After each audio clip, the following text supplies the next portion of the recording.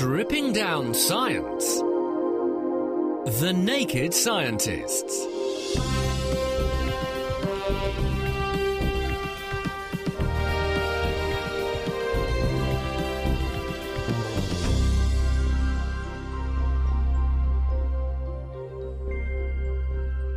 Hello, it's Sunday, August the 28th, and I'm Chris Smith, and this week we're taking you to sunny Scotland, no joke, and the University of Aberdeen, where we'll meet, amongst others, the scientist exploring the deepest part of the Pacific, over 7 miles down, to find out what's living there, a woman who can steer yeast cells with an electric current. She's poised to discover how to block yeast infection, so it's important stuff, and the man who's searching for the next generation of blockbuster drugs, but on the seabed. And talking of drugs, to kick us off, here's pharmacologist Professor Ruth Ross, who has successfully weeded out some promising chemicals from the marijuana plant. Cannabis has lots of potentially useful medicinal properties, but it also has potential side effects. So we're trying to crack the issue with making new compounds, new drugs that act in novel, innovative ways such that we can produce effective medicines that lack side effects. So get the good bits, lose the bad bits. Exactly. So most people know that cannabis potentially is effective in things like multiple sclerosis, pain, but it also has the potential side effect of inducing psychosis when people misuse cannabis and take certain types of cannabis that are available on the street. So there's a number of issues there that we're looking into. First, we're looking at making synthetic small molecule drugs which can actually target the effects of cannabis and the receptors and mechanisms which make it useful, but don't affect the receptors and mechanisms in the brain that will have side effects. The other thing we're looking at is understanding more about the pharmacology of cannabis itself and understanding more about the physiology of certain people who react badly to cannabis, particularly teenagers. What actually is cannabis? When we say cannabis, what are the chemicals that are having those effects? Okay, so cannabis contains about 60 different what are called cannabinoids. And initially, until relatively recently, we thought that one particular cannabinoid called THC was the active component. THC produces pain relief, it produces the munchies, and it produces potentially psychosis and mental illness in certain groups of people. But however, the exciting new thing that we're looking into now is the fact that cannabis contains a number of what were previously thought to be inert compounds, which in fact do have a whole pharmacology of their own. And in fact, that pharmacology seems to include a number of the beneficial effects but lack the psychoactive side effects. So, for example, cannabidiol seems to have interesting antipsychotic effects, anti-cancer effects, and doesn't cause the high and doesn't cause some of the detrimental side effects. So interestingly, potentially CBD could be a medicine alone, or it could be used as an effective combination with THC. To offset some of the bad effects. So is it just present at much lower effects, so you see a dominant effect of the THC, the bad effects? So if you put more of that in the mixture, you would negate some of those negative effects whilst still having the positive effects of the THC? Partly that. There's certainly a lot of good scientific evidence that THC produces fewer detrimental effects in the presence of CBD.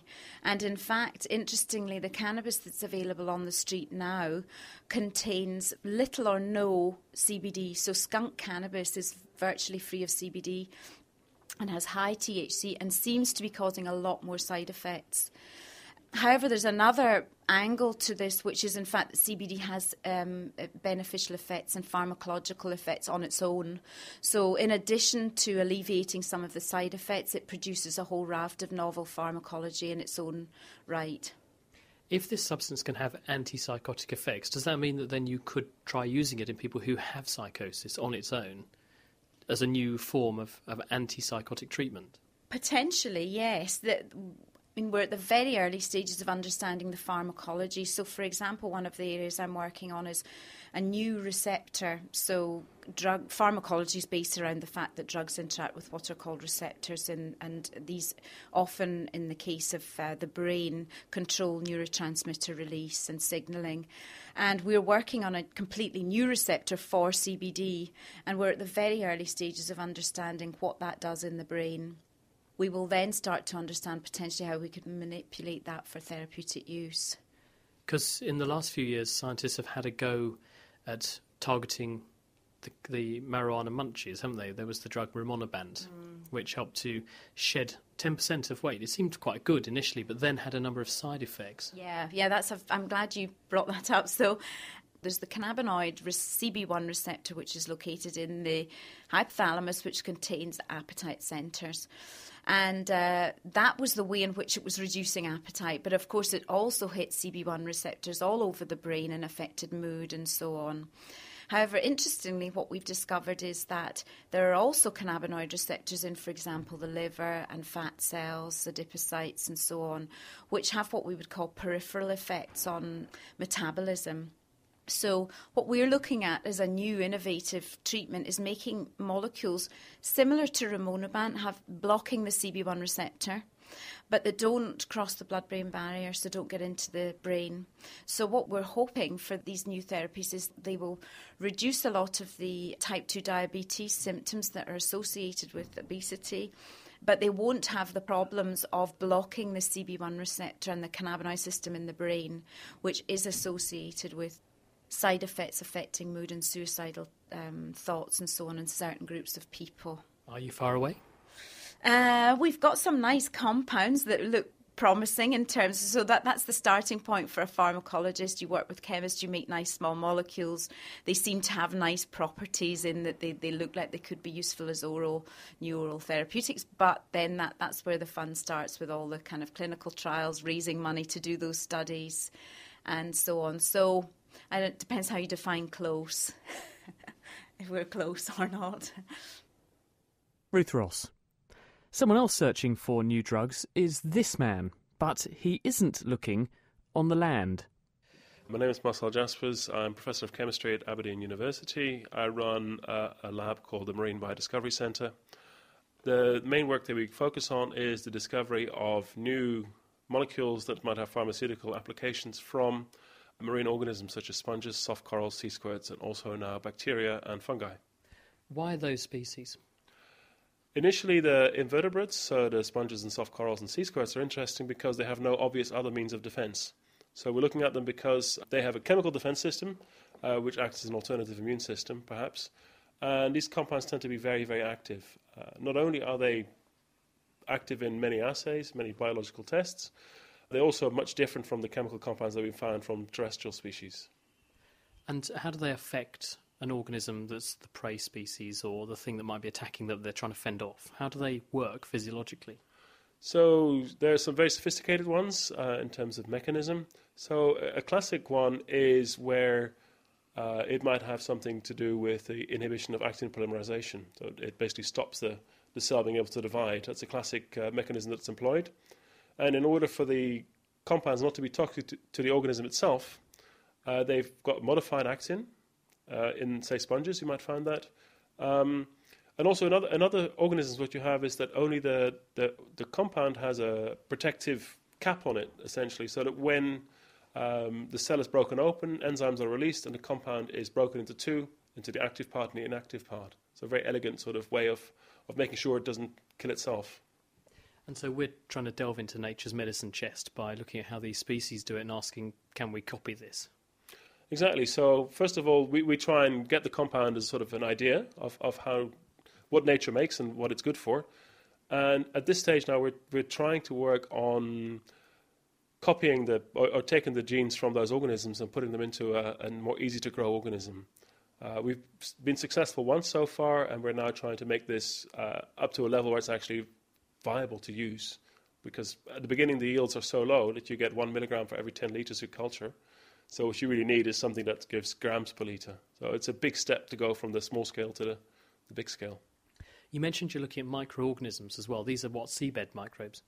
Mostly seabed microbes, but also those that grow inside the sponges and soft corals. So first of all, we started with that. So because the sponge itself is like a giant microbial factory. So maybe up to 40% of the sponge is actual bacterial biomass or fungal biomass, perhaps.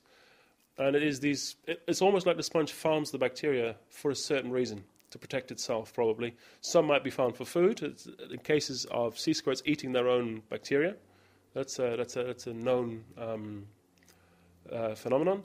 But in terms of the sponges, they produce so much interesting chemistry, and there are certain bacteria that are always associated with sponges. But even 1 or 2 miles apart, you might find 2 sponges with roughly the same bacteria producing different chemistry, and we still don't know why that is.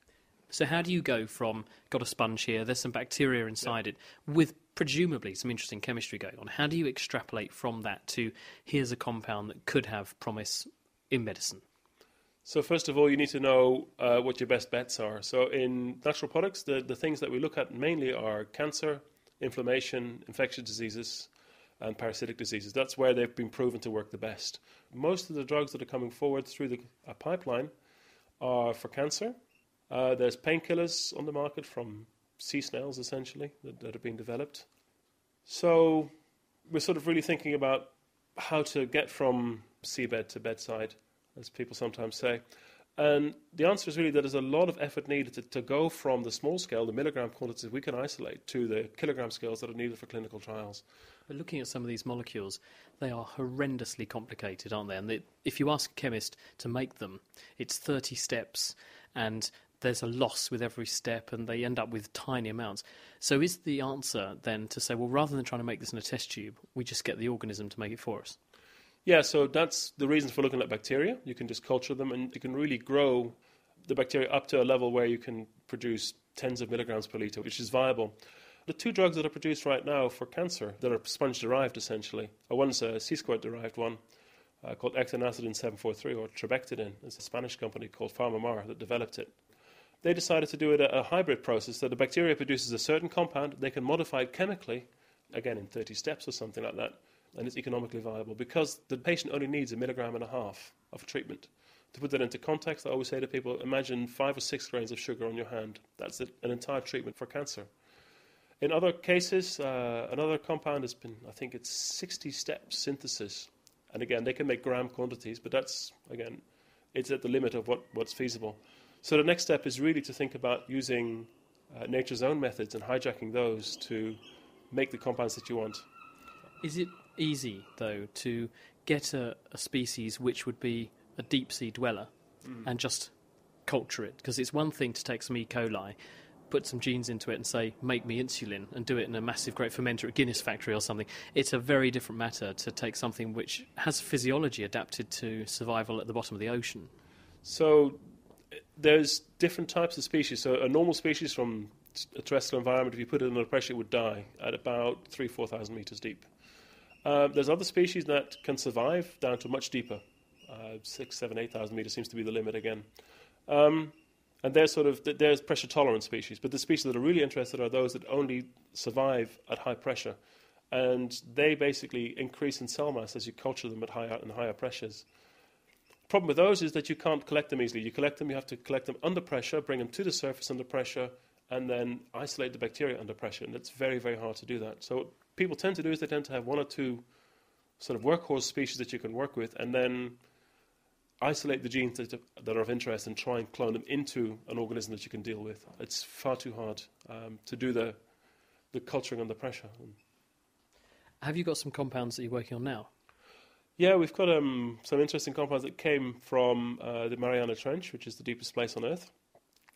Interesting bacterium called a Dermacoccus abyssei, sort of indicating that it's deep, but also unusual because you would normally expect to find a Dermacoccus in the skin. So it's quite unusual. It is chemically unique, produces a series of compounds, again, you would normally expect to find. The closest relatives are found in roots of plants. But these compounds have activity against trypanosomes, which are responsible for African sleeping sickness.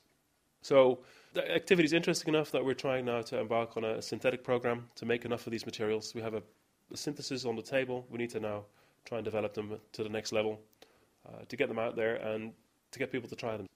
Aberdeen scientist Marcel Jaspers on the pharmacopoeia sitting on the seafloor. Speaking of which, it's over 7 miles down to the deepest part of the Pacific Ocean. The pressure there is more than 1,000 atmospheres. But what's actually down there, if anything, and how can we find out? My name is Alan Jameson. I'm a research fellow at the University of Aberdeen's Ocean Lab, and what I primarily work on is the exploration of the deepest points in the ocean. which is basically made up of the deep subduction trenches around the Pacific Rim. And what we do is we have designed video cameras and still cameras that can descend through the water column and hit the seafloor, completely unattached and unmanned, and they take footage of animals attracted to bait. And they'll do that for up to 24 hours, and at the end of the experimental period, we send an acoustic command to these systems, and they drop ballast weights and float to the surface, and we download them, see what we filmed, and on top of that, we also have some traps positioned around the bottom of the lander to catch small scavenging species. And they're dragged up too? Yes, they are, yeah. When you say deep, when you're talking about these sorts of trenches, how deep's deep? The trench you're looking at is what's as a biological zone that's called the Hadal Zone, so it's actually deeper than the abyss. The abyss is technically 3,000 to 6,000 metres. What we're looking at is the Hadal Zone, which is 6,000 to 11,000 metres, which is about 5 to 7 miles deep. Just paint a picture of what it looks like. What's it like down there? Dark. Primarily dark. There's absolutely no solar light influence whatsoever beyond about 1,000 metres, so if there is any light, it's probably biological produced light, bioluminescence. The trench habitat is a kind of characteristic V-shape and cross-section.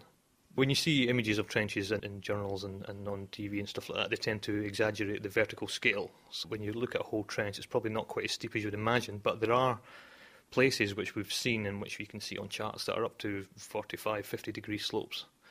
And how much life is down there? Far more than you would think. I think when we started this in 2006, there wasn't really much information to go on. Pretty much all the big sampling expeditions happened in the 1950s. It was the Danish Galathea and the Russian Vichas expeditions went out and they did lots of trawling and grabbing all around the Pacific. And since then, nobody really did anything at all.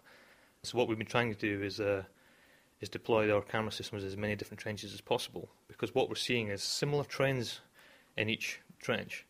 And what seems to happen is certain species become far more abundant as the deeper you go. So when you go to 10,000 metres, for example, we see more of an animal called an amphipod than you'll see anywhere else in the ocean. Are these big creatures, or are we at that depth down at the scale of microbes and tiny stuff only? No, I wouldn't say they were big creatures, but the amphipods that turn up, I mean, after a couple of hours of filming, we see several thousand in the view of the camera, and they're all maybe between 10, 20 millimetres long. Down to 8,000 metres, we find fish that can be up to 30 centimetres long, quite easily. So when we see brittle stars and holothurians and things like that of exactly the same size, you would find them off the coast of Scotland. Now, you mentioned that you look at multiple trenches.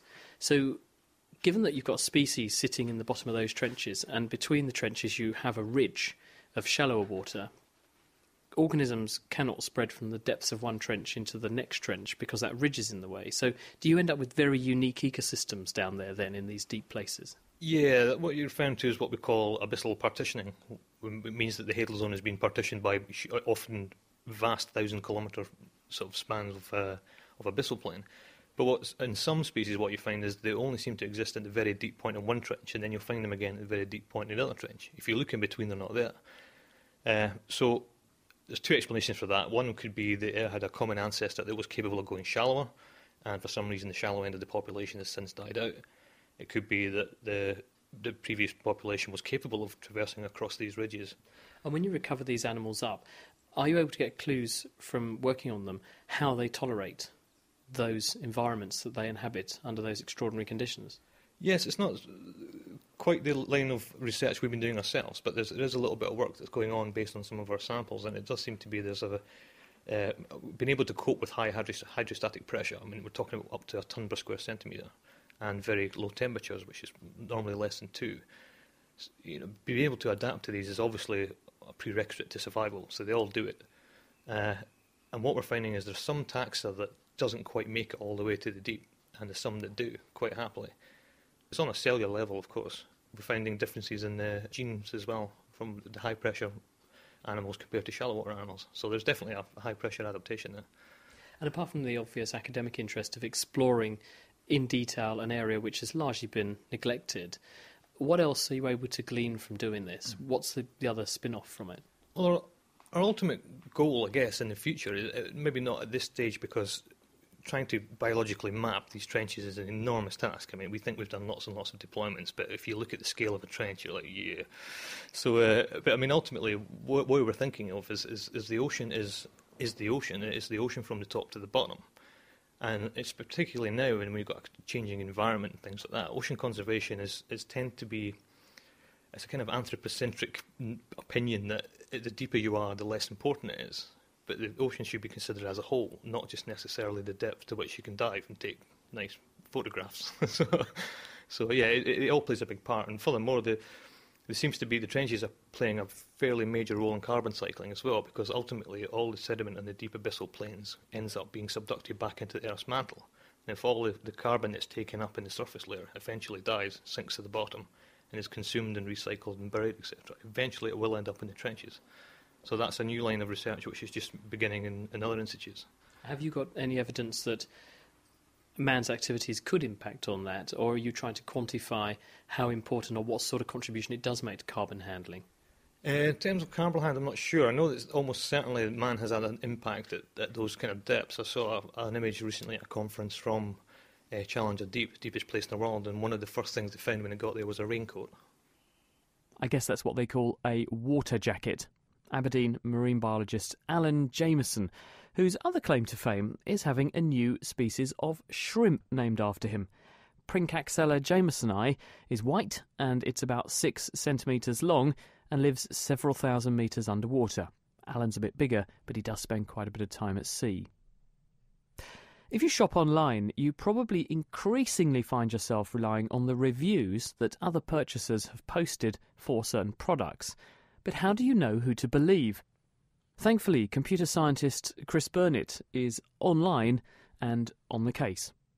What I'm working on at the moment is how we can apply the concept of trust in modern e-commerce settings. So a lot of systems, a lot of interactions these days take place online. More people are buying things online, people are booking hotels online, they're finding partners online, and the concept of trust becomes more important, because how do we know? We might never meet these people we're buying things from. How do we know anything about them? How do we know if we can trust them? Well, obviously a lot of people do, because they're, as you say, spending a lot of money and a lot of time on the internet. That's true. So really, because as you say, more people are spending time on the internet, there is a large resource of people who already have experiences. They're writing reviews, they're giving recommendations. And one of the big questions in my field that I'm interested in is how can we tap into those large quantities of reviews or ratings and help people discover services that are right for them. And that are reliable. That's right, yeah. I mean, so how are you doing that? At the moment we're using statistical methods, but really the problem is you need a large base of experiences. You need a lot of people to write reviews and give their opinions. If you don't have that, it becomes very difficult. So in new systems, if a new website starts up and lots of people begin to use it, at the beginning there might not be a lot of ratings or previous opinions. So in those kind of experiences, we're really looking at semantic web technologies, letting people describe their experiences in a very rich way, write reviews that a computer can understand, and then help them to parse these large numbers of... I see, so rather than writing a review that means something to me, but which has no parameters a computer can extract any useful information from, you're saying you guide people in writing some kind of review or feedback on a resource that a computer can extract value from and then return value to other people when they're asking, well, what's the use of this or whatever? Yes. I mean, exactly. I mean, that's one part of it, helping people to do it. But the other thing is, how can we need to develop languages that computers can understand for people to describe their experiences. We need to, as you said, give people an easy way to describe them in a computer-readable format. And then there's the other layer of technologies which we need to help people manage these large numbers of experiences, because we don't want to have to read thousands of reviews to understand how good a product is. I want to see a rating saying this is good for you because I, the system, know something about you, the user, and I can say this is the right product for you. And how are you doing that? At the moment, well, that's an excellent question. The stuff that we're using at the moment is essentially, one of the techniques is semantic matchmaking. So we know something about what makes a good product, in your opinion. I know, as a system, I know what constitutes a good product for you. I can then look at the large number of ratings that already exist and try and maybe filter out ones that wouldn't apply to you. Maybe if people have different criteria than you have, I can say those reviews are not appropriate for you. And so therefore, that's one technique, is to limit the number of reviews that people are exposed to. So it comes down really to writing some clever computer software that can extract the right information from what's already there. Yes, in one way. But there are other sort of sources of information. Now we have social networks. People have connections. People are using Facebook to say that they like this product and their friends might hold their opinions in higher regard. So another question is, how can we use social information to add weight to certain reviews or opinions and reduce the weight to others?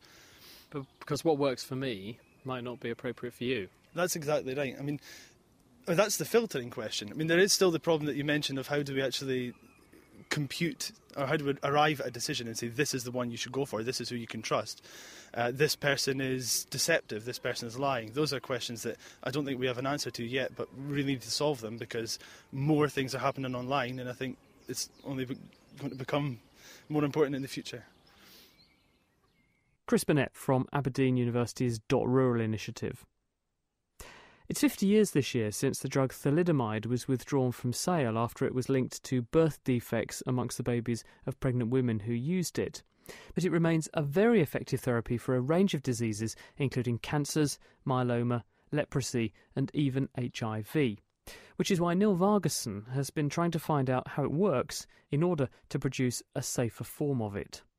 We're particularly interested right now in thalidomide and how thalidomide, which is a drug that's given to pregnant ladies in the 50s and 60s to treat morning sickness, how that caused birth defect.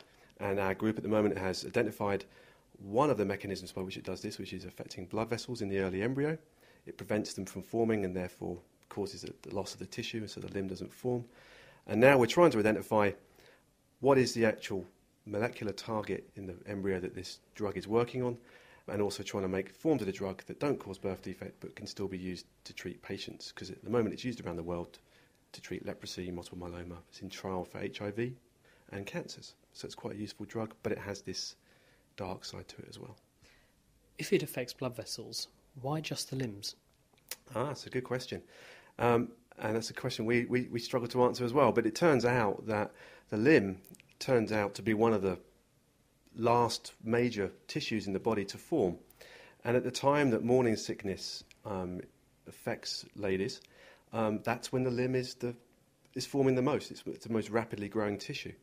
So the other organs can be affected, and they are affected, but the limb is the most affected because that's when it's being formed at the time when the drug would be taken by the ladies. It turns out that the blood vessels in the limb are quite unique, that they are very immature, they're very susceptible to being broken down. And so the drug is affecting them, and that's why the limb is always targeted.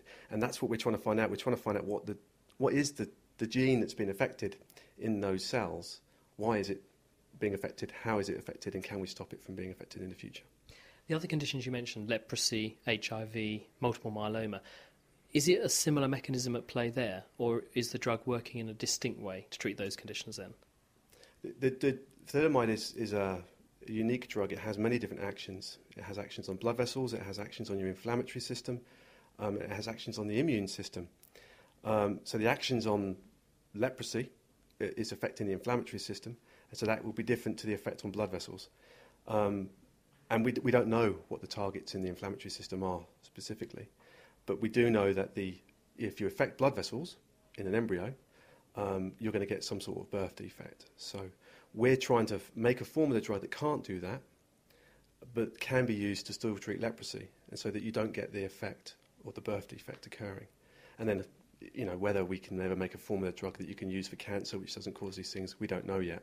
But that's, in essence, what we're trying to do. It sounds trivial. We're trying to make a version of the drug that just won't do that. But how do you actually approach that? If it was trivial, people would have done it. So it's obviously quite a big problem. Yeah, well, it's taken 60 years to find out how the drug worked. We have to make new forms of the drug. So the drug is quite complex, and what you do, you pharmacologically, you make new versions, and then you test each version and you find one that does what you want it to do. But because we know that the drug is causing a defect through to affecting blood vessels, we already know we can eradicate those from our screens and just try the other forms. And hopefully one of these will give us, or several of these, we hope, will give us versions that you can use. Where have you got to? We're at the stage where we're screening various compounds right now. So I would hope that we'd have some candidates soon. But I can't give you a timeline because science is... You say, now I've said that, I've probably jinxed myself for the next 5 years, but hopefully soon, yeah. Obviously, you can't do this in humans. So how are you measuring the outcomes of the impacts of the drug on development? So we use a range of systems. We use embryos, so we use chicken, fish embryos. We also use mouse cultures, and we use human cell lines. And these give us all the information we require to test the drug. Obviously, if we do get compounds that we believe could be used in humans, then there would be clinical trials, and the whole process will have to occur to make sure it's safe in humans and that sort of thing. But we'd never advocate that this drug should ever be taken again during pregnancy. No drug should be taken during pregnancy. But the idea is that it means that if there are people in Africa and South America right now that have got leprosy and they take the drug by mistake when they are pregnant, it means that the chances of having a child with a birth defect are, we hope, lessened. Because this is a really tough one, isn't it? Because it's once bitten, twice shy. And if you come back with a version of thalidomide that is very effective but still carries any risk, even though it may be a very tiny one, just can't afford to make that mistake, can we? No, not at all. And I think that the fact we've got kids being born around the world today with those problems highlights the issue that we have to address this. And if we're going to still use thalidomide for its clinical reasons, make sure it's as safe as it possibly can be. So yes, it's a tough question. But the drug, clinically, is very effective for leprosy and multiple myeloma. The evidence is that for multiple myeloma, it prolongs life by 18 months. So no other drug I'm aware of can do quite that job. So there's pros and cons, and at the moment we're going down the road of, well, if the drug is being used, let's try and make it as safe as possible. And the other benefit, of course, is that they say nature reveals her workings through her mistakes. And we presumably have learned an enormous amount about how normal processes work by when it goes wrong, when something like thalidomide is present. Thalidomide, when the disaster occurred between 1958 and 62, changed the way we did everything about drugs. I mean, it opened up we didn't realise there were differences between animal models, for example, how the drugs acted. We didn't know how to really test drugs properly, and that opened up the whole field of toxicology.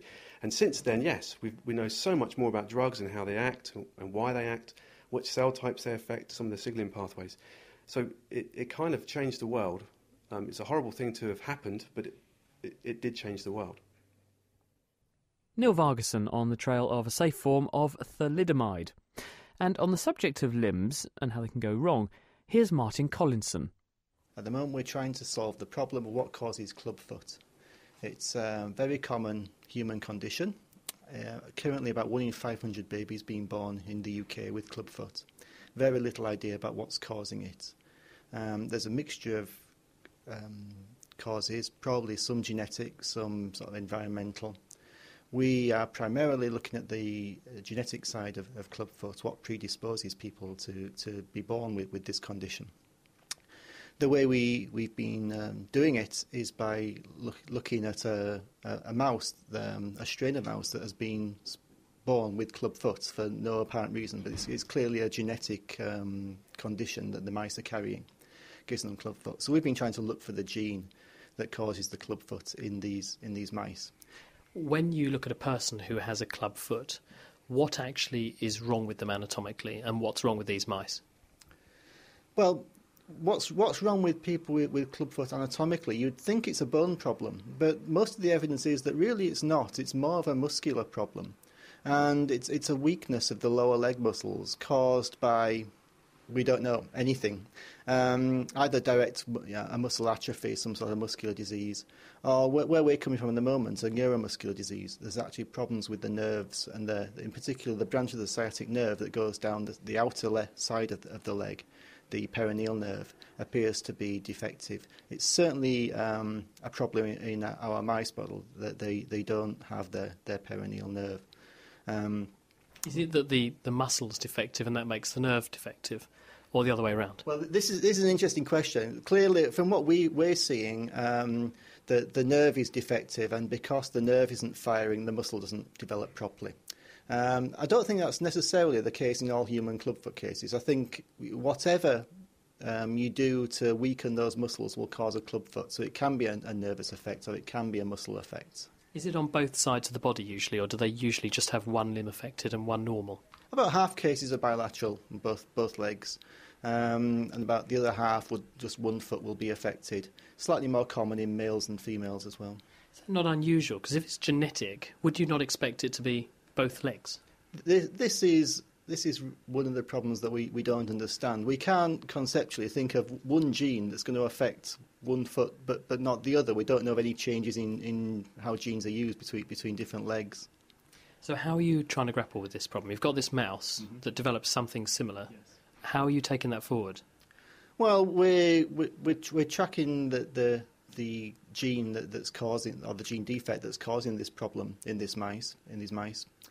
Then what we're going to do is that we're doing this as a collaborative effort with some clinicians also at the University of Aberdeen who have been collecting DNA from clubfoot patients for many years. They've got a huge bank of DNA samples. So the idea is that once we have the mouse gene, we'll go and sequence all these human samples as well and look for mutations in the same gene. How did you find the genes that might be involved?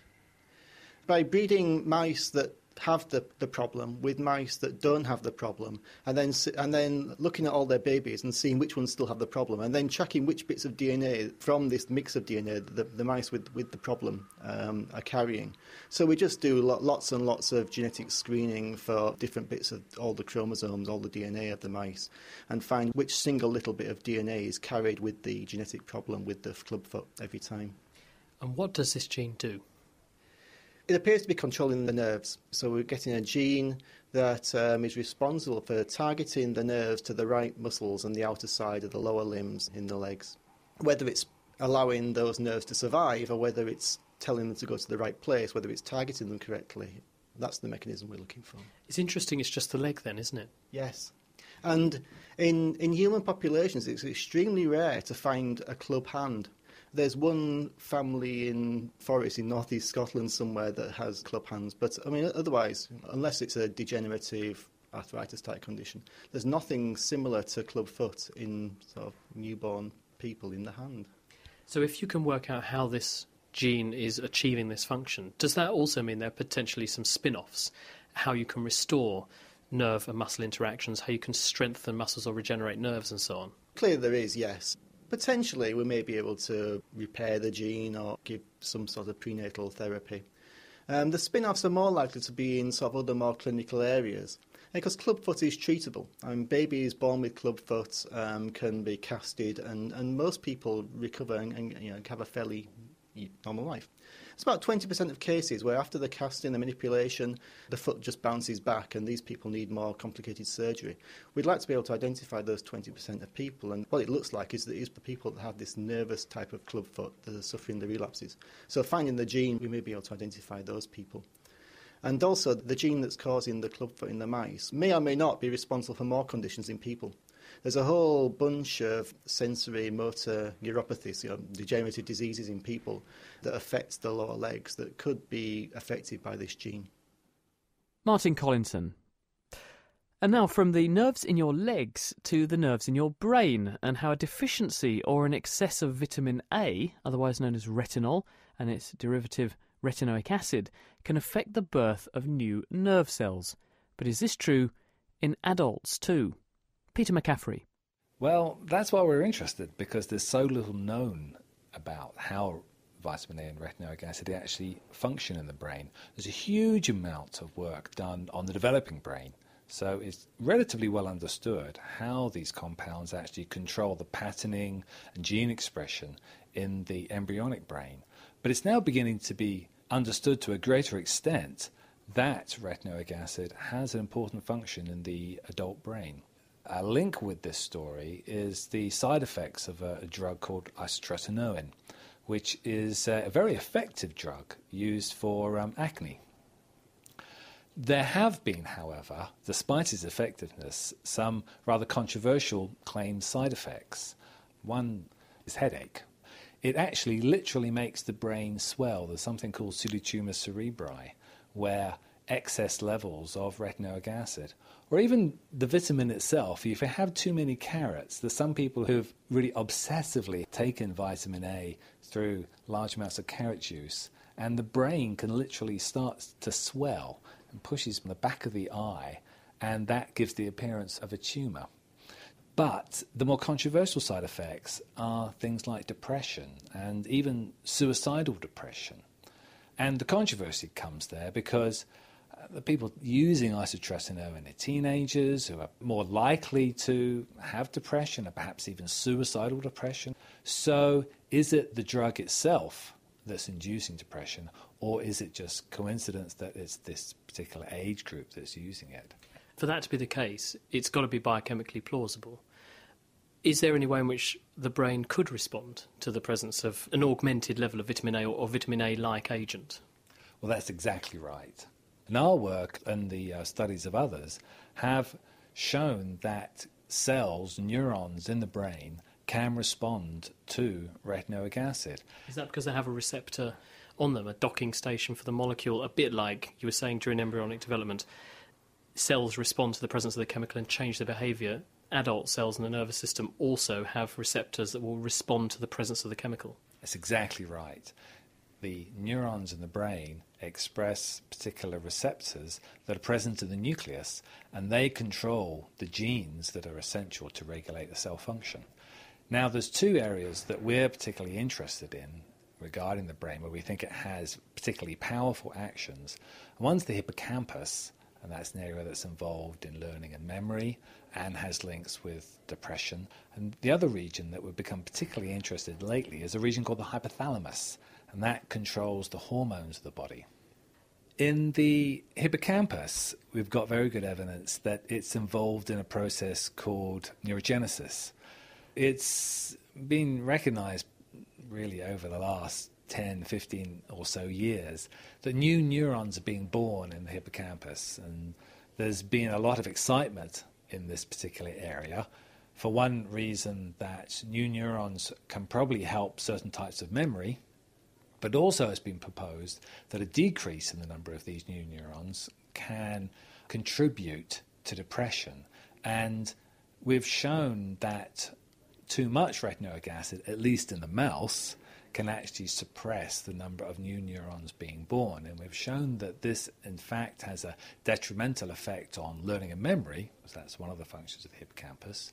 But we would also propose that it may promote depression because of this inhibition of neurogenesis.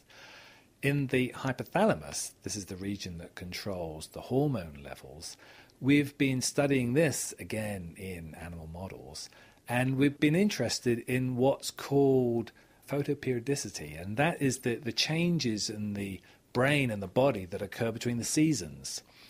We're comparing the effects of the short days that occur in winter with the long days that occur in summer.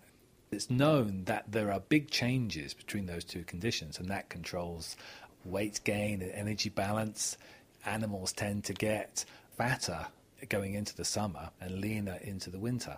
And the hypothalamus is the brain region that controls that.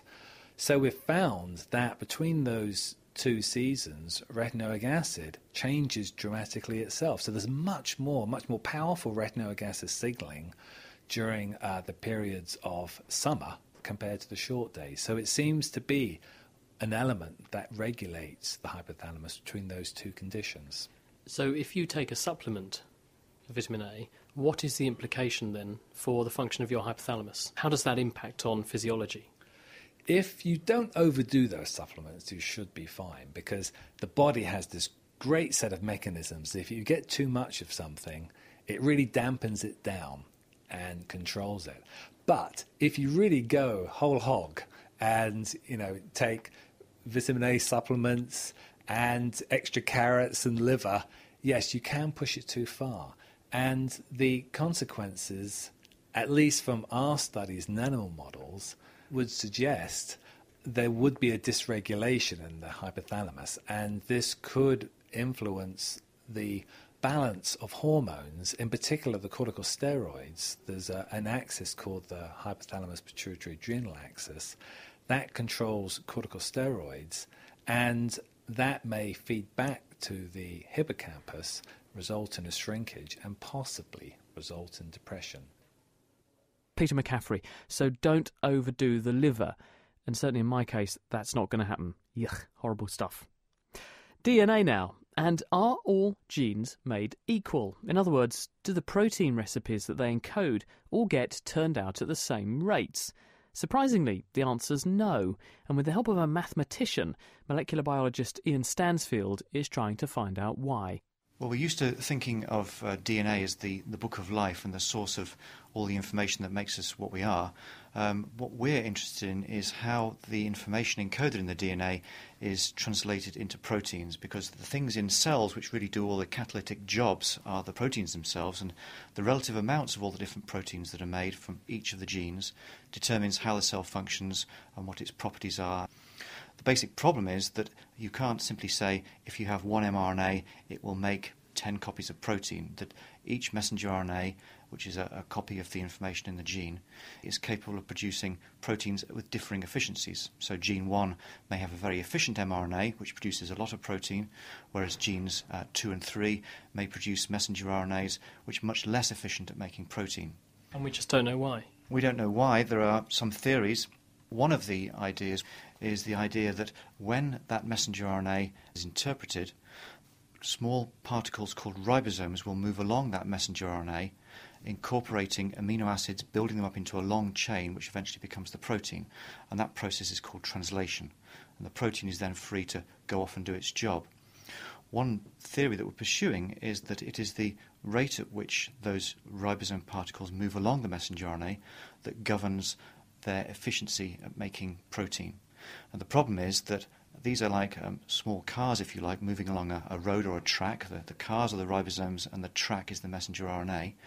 And these cars can't overtake one another, which means that if one of the ribosomes encounters a site on the messenger RNA where it has to pause, then the other ribosomes will queue up behind it, and that will form a traffic jam, in a sense, a ribosome traffic jam.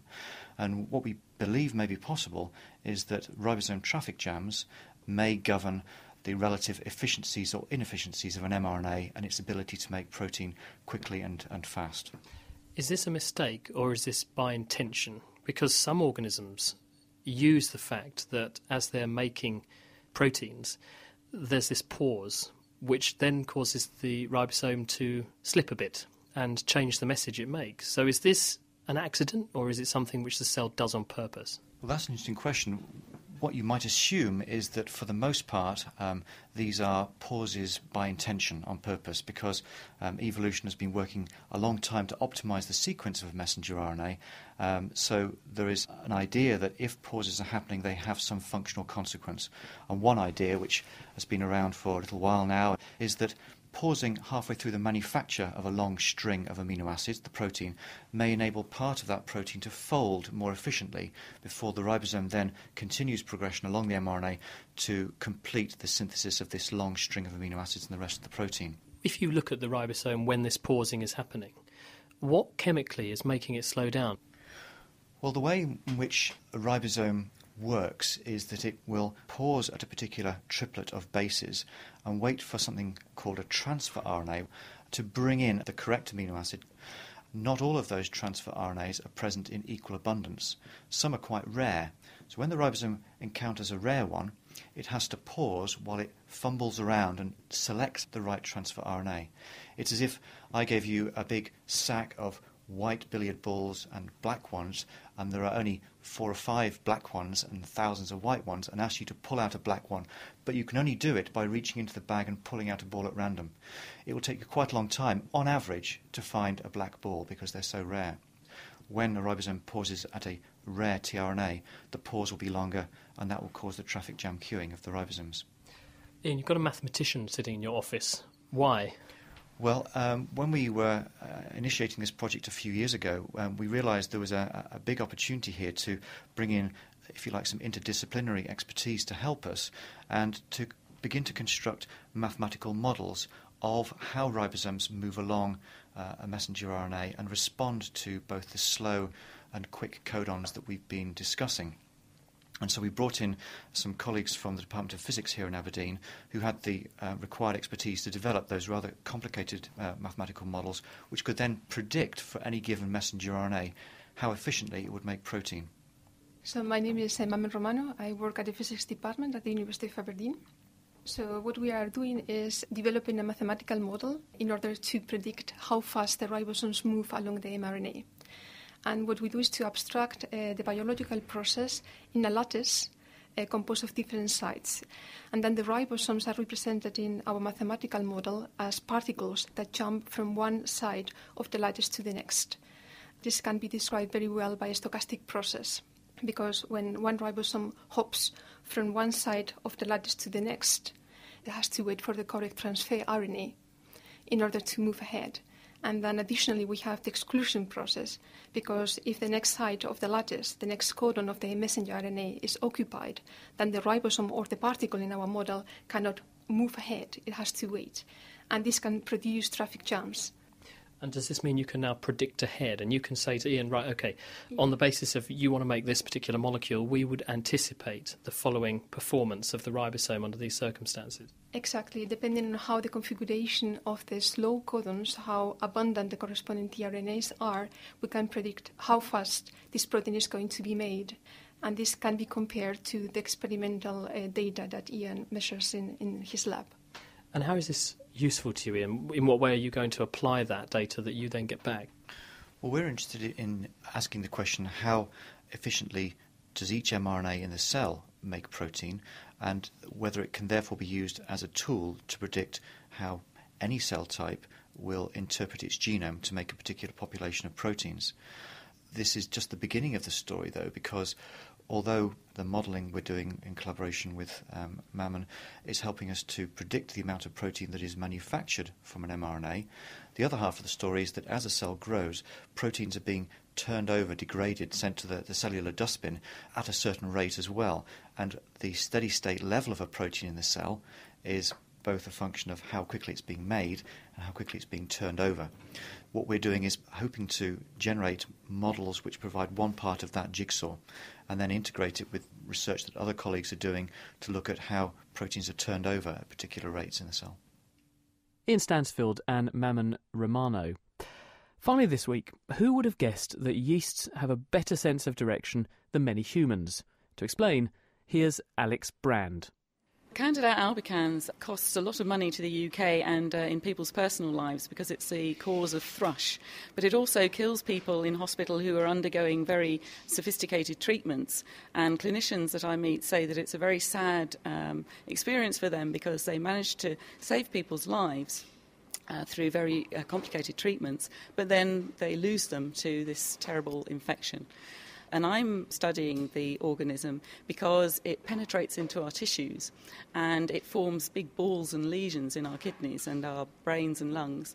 And then the immune system kicks in and fights it. And the battle between the fungus and the immune system is what kills us. And how are you trying to understand that process and then combat it? Well, Candida albicans grows in two major shapes, rugby ball shapes, and that's how it lives in us as a commensal organism in our gut. If it escapes from our gut and goes into the bloodstream, it gets a signal from the blood itself, and that triggers a complete change in the shape of the organism, and it sends out a long filament known as a hypha. And the long filaments are very sticky, and they contain extra molecules on the surface which allow them to stick to especially small capillaries like in our kidneys. And interestingly, they also help to form very drug-resistant layers on medical plastics, on catheters and tubes that are put into people in intensive care units. So the hyphae of this organism seem to be a very important point for virulence. If they can't form hyphae, then they can't invade tissues. And then the immune system kicks in and we can clear them from the blood quite easily. So I'm looking at hyphae. Now, hyphae are very interesting because they always grow in a particular direction. And the direction that they grow in is programmed for the specific organism. So, for example, hyphae that grow in wood, in trees, they know the signals that they need to find the nutrients in the tree. Well, in Candida albicans, the hyphae have the same kinds of responses built in. They know how to penetrate the surface, and so they get down out of the blood supply and into the tissue underneath. Do we know how they do that? Well, we have great difficulty in studying this organism in humans. So we've developed some in vitro systems here, and we do a lot of live cell imaging, so we can watch the hyphae as they grow, and we can try and think of ways of making them grow in directions that we want them to grow. So we have two main ways of doing this. First of all, we can microfabricate special little surfaces which have got tiny obstacles in them at the nanometer level. And we can make the fungi grow round obstacles and ask whether they want to always grow in the same direction or whether they want to follow particular shapes. And because we know that when they're adhered to your blood supply, when they escape into the blood supply, we want to find out whether they are seeing particular cues on the blood vessels and knowing that that is a point of penetration. We don't know the answer to that yet because we have to design the shapes and the obstacles in vitro and then see whether if we can make a mutant that doesn't recognise these shapes, do they then cause disease? And so that's one of the things we're doing. The other thing we're doing is we're looking to see whether electric fields might play a part. Electric fields play a big role in wound healing. They act as signals for the growth of new cells to fill the wound. That was shown here in the University of Aberdeen, wasn't it? It was, yes. Min Zhao and Bing Song were the ones who showed that phenomenon. So we use electric fields because nearly all filamentous fungi grow towards the cathode in an electric field. Now, why this should be, there are several theories, but no one's really come up with an answer. But in fungi, we can delete genes, we can manipulate genes and overexpress them and change their expression. We've now been able to make a mutant which actually grows in the opposite direction. So instead of growing towards the cathode, it now grows towards the anode. So now we have to find out exactly how it does this. But because you can easily knock genes out and you can easily label proteins in the cell with fluorescent signals, you can turn the electric field on and off, you can make them try and grow round obstacles or make them grow straight. So now we're beginning to control these things, and then hopefully we can find out the molecules involved. So we need to know what the signal is, how it's sensed, and then we need to know how that is then translated into steering the whole of the hyphal tip round to a new growth direction. So do you know what's making these yeasts grow in the wrong direction yet? Because you can see how you could take that understanding and just throw drugs at it in order to try and combat this problem in vivo. We don't really need to know how to make cells grow in the wrong direction for curing disease. What we need to do in curing disease is to take away control of the hyphal tip from the fungus, because we've shown that in one mutant we've got a mutant that has very curly tips, so it can't grow in a sustained direction. And if it can't do that, then it can't puncture human cells. So what it does is it just grows round and round in a more and more aberrant sort of spiral way, and it means that it just sits on the surface and can't actually go anywhere. If we can find a drug that will remove that kind of control from the hyphal tip, then we won't be killing the organism, but we'll stop it invading tissue. Let's hope so. That's Alex Brand. And that's it for this week. Thank you very much for joining me on my journey to meet some of the brightest minds at Aberdeen University. Next week, the usual crew will be here with a question and answer show tackling your weirdest, wackiest and hardest science questions. So do send them in now to chris@thenakedscientists.com. The Naked Scientists comes to you from Cambridge University and is supported by the Wellcome Trust, the EPSRC, the Natural Environment Research Council and UK FAST. For more information, look us up online at thenakedscientists.com.